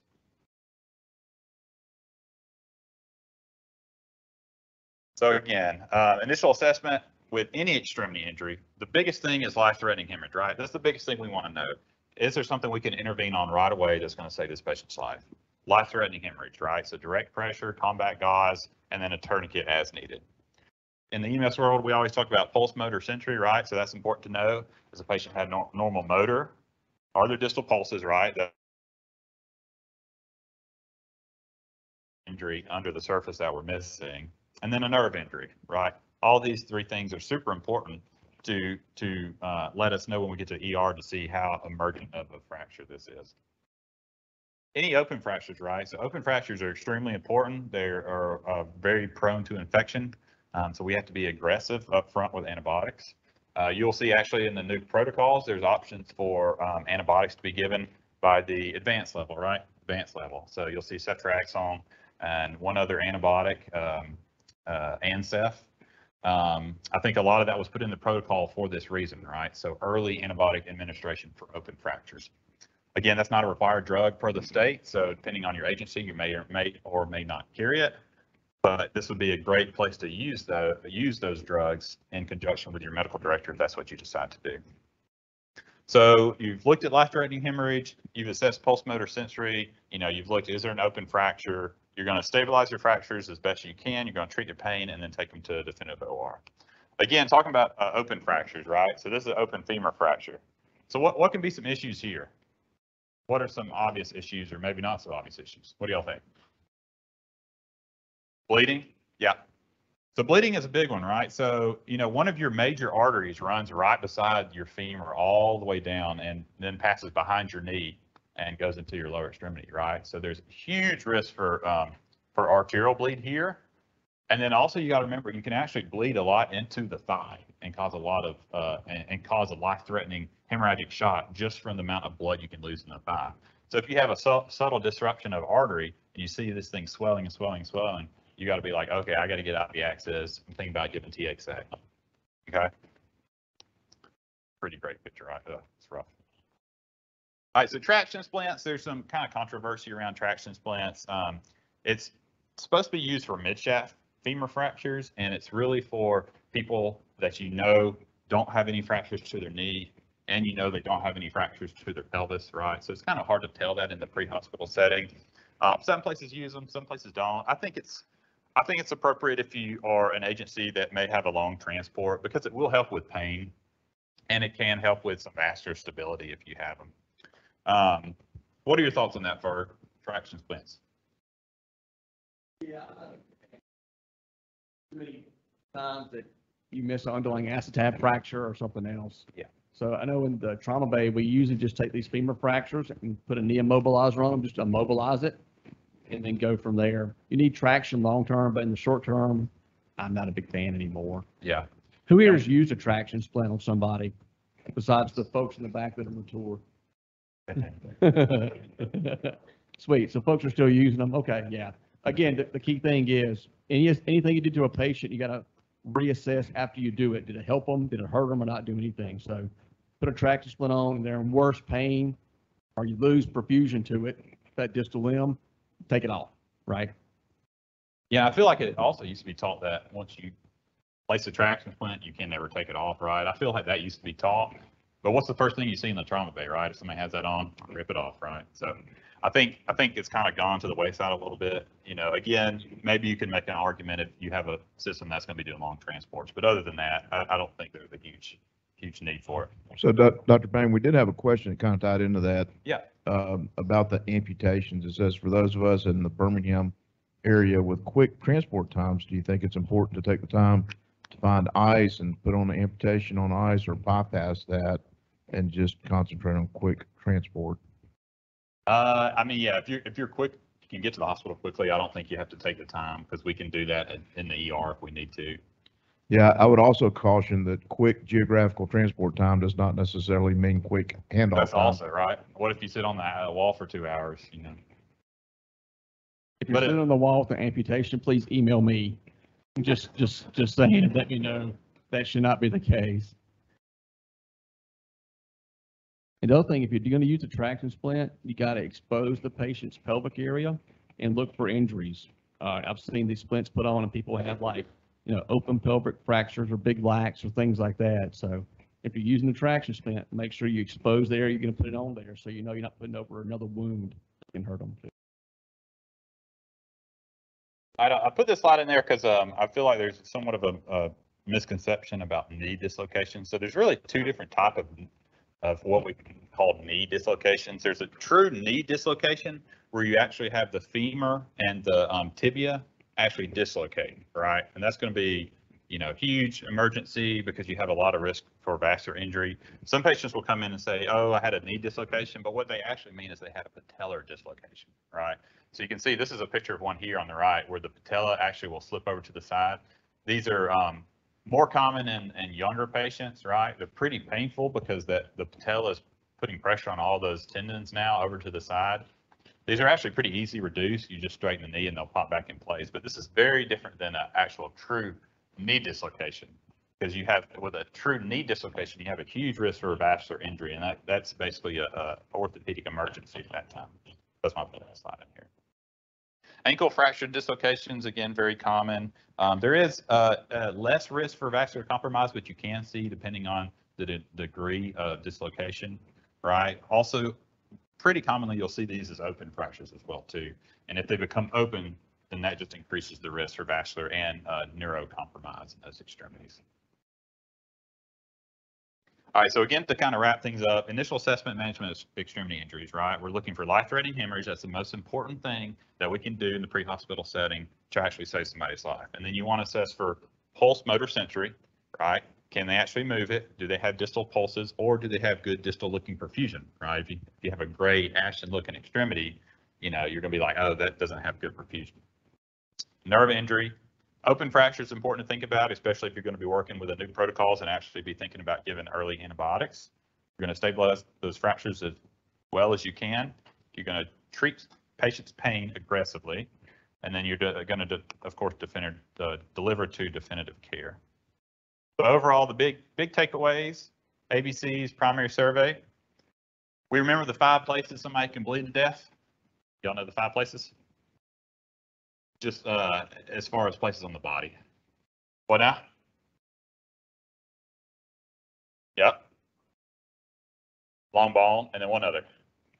On the ground, right, so bleed out, yeah. So chest, abdomen, pelvis, thigh, and then on the ground. Those are the 5 places you can bleed to death. Again, think about the pelvis. You got to realize it can hold a large volume of blood. So you got to be aggressive with your resuscitation. Large bore IV access, maybe give a fluid bolus and get them to the hospital quickly. Give TXA, and then if you're an agency that has blood, give blood. Pelvic fractures, again, common in MVCs. Be on the lookout for an open book pelvis, right? Because those are the ones that need a pelvic binder that can help with hemorrhage. If you're placing a tourniquet, if you can, try to write the time down. And then we talked about extremity injuries, PMS. All right, that's all I had. Y'all have any questions in here for me? Yeah. What situation or the extremities you have to amputate, like one leg? As far as if it was like stuck or crashed in or something. So the question was about like extremity amputations in the field. I think that'd be pretty uncommon, right? I think I would focus on trying to extricate and get the car outside of the patient. And I would probably focus on that for a while and continue resuscitation before you'd have to do anything like that. Again, that's going to be rare. That's going to be like a once in 10-year thing. Yeah, question over here. Open fracture on your finger and a dislocated pelvis or like a broken pelvis, how would you control it? If I had both of those, I would bind the pelvis, right? So that would maybe help with your pelvis fracture.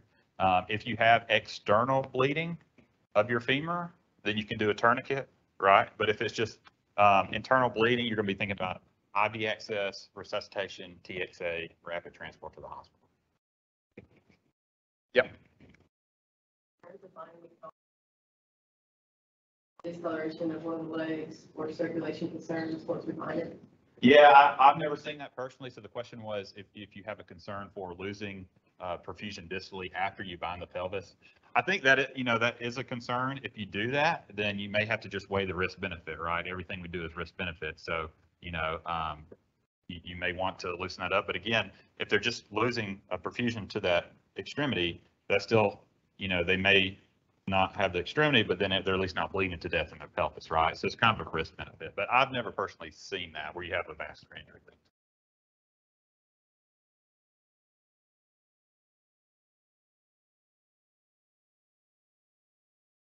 So one question that's come up is, excuse me, is what's the difference between crush syndrome and compartment syndrome? So compartment syndrome is where you actually have your extremities are they're basically built. The anatomy of your extremities are built where there are different compartments and there's different muscle groups within a compartment. The issue with that is there's thick connective tissue in those compartments. So if you have swelling for whatever reason, a fracture, injury to those compartments, they can actually swell, and there's nowhere for that extra pressure to go, right? So the compartments will get to a point where they're so full and swollen that it'll actually limit blood flow to the areas. So that is what your classic compartment syndrome is. As far as crush syndrome, I don't know if there's a specific thing they're talking about. You'll see sometimes what we think of like crush injuries where they'll have potassium and different electrolytes leak. I guess that's what they're talking about. Yeah, so that's different. That's looking more generally at the whole body, right? So that's going to be somebody's crushed, and then when you're taking them out of that scenario, you'll have a lot of release of potassium from the damaged muscle cells, and that can cause dysarrhythmias and cardiac arrest from that in itself. And what are we going to do with that if we see that? Calcium. So I think that's what they were talking about there. Yep. So got a couple more from online. The first one is, what's your opinion on the use of junctional tourniquets? Junctional tourniquet. You have to be more specific or clarify. Yeah. So I think what they're talking about is the tourniquet that has the pneumatic, triangle that goes around the waist that cuts off blood supply from that point below the body. So it's kind of like a exterior version of Reboa. Okay. I'm have to defer to the elderly experts in the room. Yeah. That means you. Yeah. I think that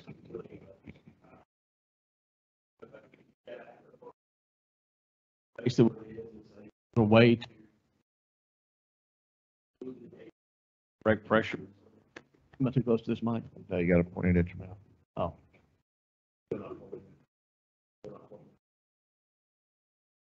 To put direct pressure on the aorta. So there's some utility in those for those devices. It's probably few and far between. So is that how that works, like that? Yeah, that's how it works. Very good. Thank you. Sorry about that.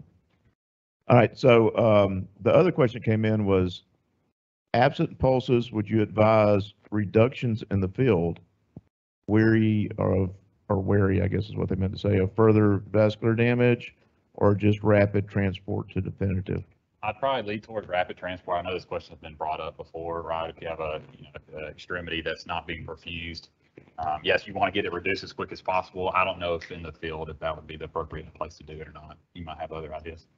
It depends. So if you got somebody with a angulated left leg and the left leg is cold and blue, yeah, as you're moving toward the trauma center, pulling that thing, try to get it straight, get perfusion back to it.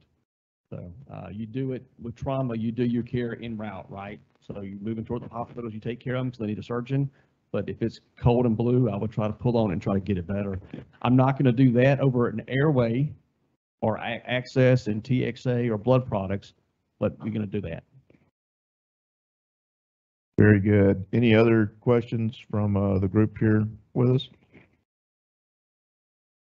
I've got a couple extra points I wanted to talk about. One, I think we've kind of both stressed sick patients, you have to expose them to look for injuries. So the patient with knee pain since 1972, yeah, just look at the knee, do your vitals, do what you got to do, right? But someone that's got unstable vital signs, somebody altered, you get them naked. You look for things that kill people so you don't miss those things.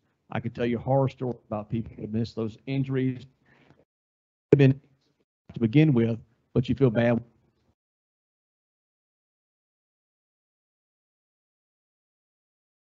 Yeah. Here, let me swap with you.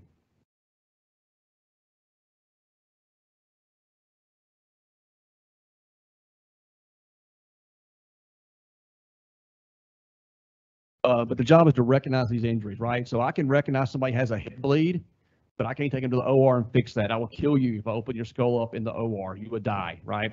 But I should recognize the people that need a neurosurgeon, just like you should recognize the people that need a trauma surgeon or a cardiologist for a STEMI or an ER doc. The GU injuries that he mentioned, those things are associated with high-risk pelvic injuries, so urethral injuries, things that happen down there and get people hurt. A lot of times the injury themselves may not be life-threatening, but it could be life-altering. The big risk is pelvic or intra-abdominal injuries that kill people. When you're doing your pelvic exam on somebody, a lot of times the textbooks talk about doing a pelvic rock, and it's not rocking the pelvis. It's a gentle manipulation of the pelvic bones to see if they cuss or yell at you or it moves. If it does, you're done. You just do it once. Remember, you got big bone shards. You can do vascular damage, okay? If you're looking at the guy and his hips are bruised, his pelvic is bruised up, he's altered, he's got broken femurs, you probably don't even have to do a pelvic rock. You can assume he's got a pelvic fracture, right? So be careful with that. The knee versus patella dislocation, that will trick you. There was actually a patient this weekend that came in. They brought in, I looked at the guy's knee and I said, oh man, that knee is dislocated. So I upgraded him, took him back to trauma bay, and lo and behold, it was a fractured patella and not a dislocated knee. You would get bit by that. I'd rather you get bit and be wrong and upgrade them and get them to the right place than get bit by being wrong and not catching that dislocated knee, which somebody could actually lose their entire leg from. High risk injuries for the dislocated knee would be obese people, low speed MVAs. Their foot gets stuck on the floorboard and then all the weight shifts forward and they get dislocated. So look for those things. We talked pretty heavy about the things that matter. Remember, the history should guide how fast you approach your patient. You don't have to get in the weeds with that. When you give your radio report to the hospitals, be quick and efficient. It should be less than like 20 seconds. It's basic stuff. You know, 20-ish-year-old male, MCC, GCS of 4, hypotensive, tachycardic. I'm working on airway. I'll see you in a minute. We don't need 20-year-old guy hanging out at the Walmart. He's got a cool tattoo on his back that says, I love chickens. You know, you don't want all that detail, right? And when you get to the trauma base, same thing, quick and efficient, pertinent information, and then walk around the corner and tell the nursing staff or whatever physician's back there with you the detailed stuff. But, you know, all us ER docs have ADHD. We can't listen for a long time. New protocols, a lot of responsibility. Make sure you know them. They're on the webpage. There's no way to cover them all in these lectures. And then the last thing I wanted to say is thanks again for Birmingham Fire for having us out here. For those that don't know, Birmingham Fire is doing a lot of things with UAB Department of Emergency Medicine. So we have our fellows and our residents riding with them right now doing field care. You should see them out there. We're going out to different hospitals, taking patients in with them. The other thing is we have a School of Medicine has an EMT class now for the med students to get pre-hospital experience, and they start clinicals with Birmingham Fire next month. So a lot of big things going on in downtown Birmingham. So any other questions or comments, statements within reason? We got a skill lab here in about an hour and a half. We're going to do surgical airways on pig tracheas, and there's somebody stole them from the front deck out there. We got mega code scenarios. We're going to do airway management. We got a mannequin that's got a lot of vomit in it. I like vomit. It's pretty fun. And then we're going to have the ultrasound rep. I can't pronounce the name of the machine, so I won't even try. And we do some ultrasound training too. So questions, comments? Yep, so for those of us, you here live, food will be here in a little while. We do have lunch provided for you. Just hang out. Please don't leave. And we probably get the skills started around 12:30, and carry that all the way to 2:30. If you're online and you're anywhere close to Southside Birmingham, you can still come by and participate in skills with us. Everybody, please remember to fill out a participation form, one form per person, please. If you're here live, you can scan the QR code that's on the flyers around the room. If you're online with us, then you can click the link in the chat feature, or if for whatever reason that doesn't work for you, you can send an email to alabamaemschallenge@gmail.com. You'll get an automated reply with a link to the form. The password for today's attendance form is the word trauma. Trauma is the password for today's form. That's all I got. Is that all you got, Dr. Ferguson? All right. Well, hey, thanks everybody for participating. We'll see you next time.